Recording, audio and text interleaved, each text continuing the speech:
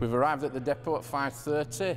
There's up to 27 domestic rounds which are leaving the depot today, along with 13 recycling rounds and 5 green waste rounds.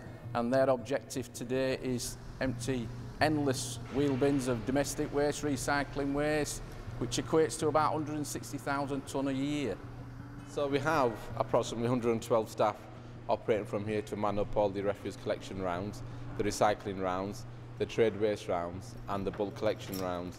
They get the keys from the hatch upstairs through the canteen, getting equipment from the stores, and then they work their way down to the vehicle, check the vehicles over before they then proceed to leave the yard, making sure they got all the equipment, all the staff and anything else that they need for the working day. The transits are all for litter picking mostly. Obviously they've all got designated areas where they all have a crew, maybe 4 or 5 people, go out litter picking, also emptying the litter bins, street furniture, and may pick up any large items that have been left out, furniture or beds or sofas, but they mostly are there for litter picking. I found a body and then I found somebody unconscious. I saw him fall. You know, you try to help people, but the job we do on early mornings, we find people like that in town, sleepless, homeless, but we enjoy it. You like to help people, if you can.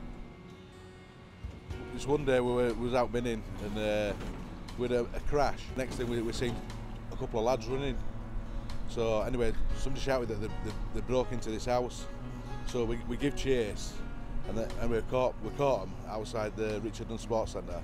And just as it happened, a policeman came out and he got police for us, so we caught a burglar.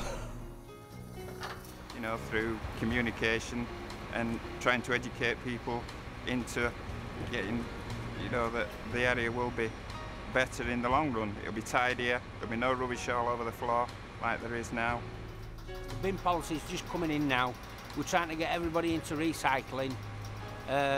It's working in some areas it's still hard to get them to do it, but majority are doing it. If you want a new bin, a grey bin to do your recycling, it's just ring the council and they will be happy to oblige and give you a new bin. To pull up in the wagon at the traffic lights, there was a chap that used to sit there with his stockings and suspenders and bra, and every week used to wave to us that we couldn't help. Every week we just used to look and laugh because it was quite amusing to see him sat there every week. He used to wait for us to pass in the wagon.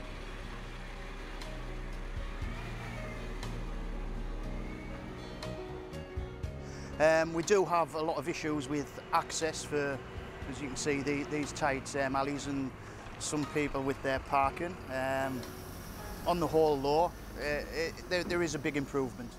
City centre is more condensed. We experience more issues, more with parking. Sometimes you'll get skips blocking access, some roadworks that are going off. So we have to sort of maybe have a word with the contractors, see if they give us access to certain streets, or we'll try and come back later in the day if the access is clear and then try and procure the waste and the bins.